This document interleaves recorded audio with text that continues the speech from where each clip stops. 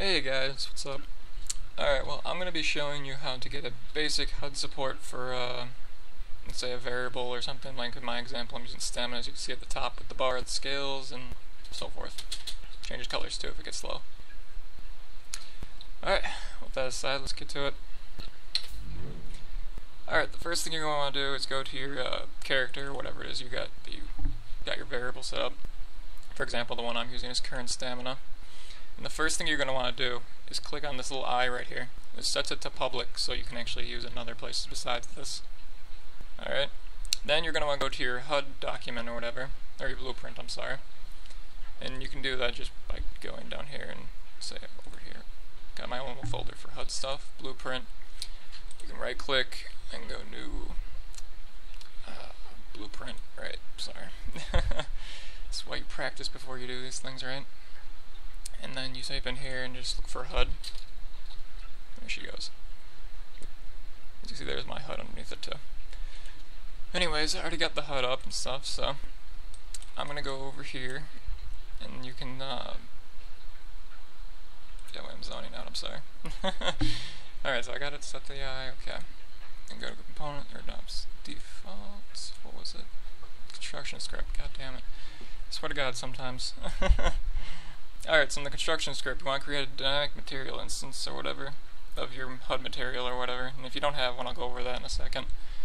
And then you want to create a stamina bar, which is what I did over here. But you can do that by going to new variable, type in, let's say, health bar.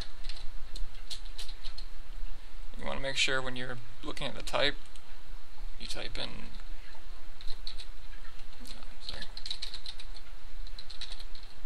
So you get material instance dynamic. That lets you change it, which is cool. Just delete that. Sure, whatever. Alright, but yeah, anyways, you set that to whatever your material is or whatever, and then you grab this by, click and dragging and set, and that will get that all ready for you.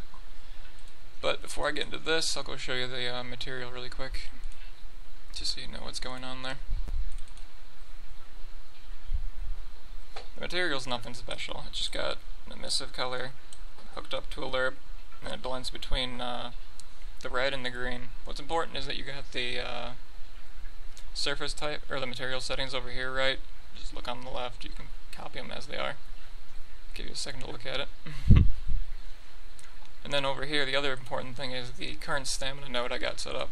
You can make one of these by simply, pressing 1 when clicking, then right click on it, and convert to parameter, and it's going to ask you for a name. This is important because if you don't have the name right in the next part, it won't, do anything. For the sake of, I'm just going to use the one I already got, which is current stamina. And I'm going to go back to the HuD, and as you can see back here, God, I keep doing the same thing. Yeah, as you can see, they plug your HuD or your material in here. Just click whatever you got set to.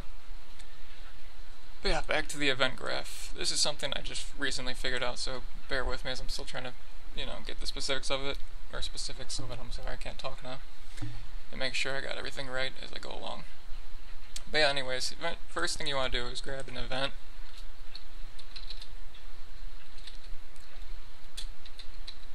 I'm sorry, I got it backwards. Draw event.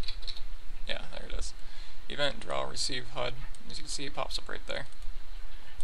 You want to take the X and the Y and use a convert an integer to a float. Once you're done with that, make it a vector 2D, make the return value of the screen, set the screen size. And this is the part that's important for actually getting your HuD over, or your variable over here. First you want to get the player character. You can do that by just typing get player, player character right there. Then you want to drag that out and go to cast to my character. Again, you just cast to my character. Okay, simple enough. Then from the cast to my character, you get something special or whatever compared to before, because now I'll be able to access all the stamina stuff I had from my other one. See? These aren't in anywhere over here, but they're all in this. So anyways, you set this or the execution line over to the set scalar parameter value or whatever, and you type in current stamina, which is, remember, the right here, this parameter, which switches between the two. And yeah, for the target, you set your stamina bar, which is, you know, what's going to be drawn on the screen. And then for the target of this, obviously you have that. And for the value, you use your variable, which is in my case, again, current stamina. And now, over here, this is going to look kind of complicated at first, but really all it's doing is just setting the position of where the bar is. Like, see, this is 20 off the top and 20 off the bottom. Well, just for a quick example, I'll just show you really quick. You saw how it looked in the beginning, but in case you missed it, you see where it's at. I'm going to go back in here. Let's change this to 200 instead of 20. Compile, minimize, hit play. As you see, it's a lot lower. It's moved 200 down. The reverse of that number would move it up, but then you wouldn't be able to see shit. Actually, no, it wouldn't, because that goes out to 0. I'm sorry. Forgive me, I'm still learning. Set that back to 20. And now if you want to get the stretching and squashing of the bar as it drains, you can hook this, you know, your stamina in my case again, into the lerp, which is, you can just press, actually no, you can't do that, it's the materials. Just type in lerp, and you'll see a float lerp, which is what I used. And what a lerp does is, as we used before, it blends between two things. In this case, or whatever, I used a of 0 and a B of 100, which is the width I want it set to. And then I used the alpha from the current stamina, which, you know, makes it move between those two values. Like, for example, you saw the size, I'll show you again, I don't know why I'm doing this. See the size of the bar right there? If I go in here and change the B to, let's say, 500, instead of like that, yeah.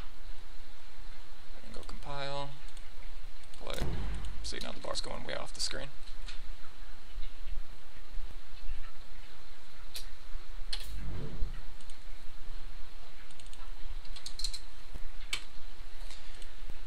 And yeah, everything else, I mean, if you highlight over them, it'll give you a little bit of an explanation for it. And yeah, I hope I covered everything. I believe I did. I haven't figured out entirely what screen size does yet, because I'm still just picking apart things in the content examples they provided. But if I figure it out, I'll maybe update this tutorial or post a new one. Alright, well with that, I hope you guys enjoyed it, and have fun with messing with Unreal.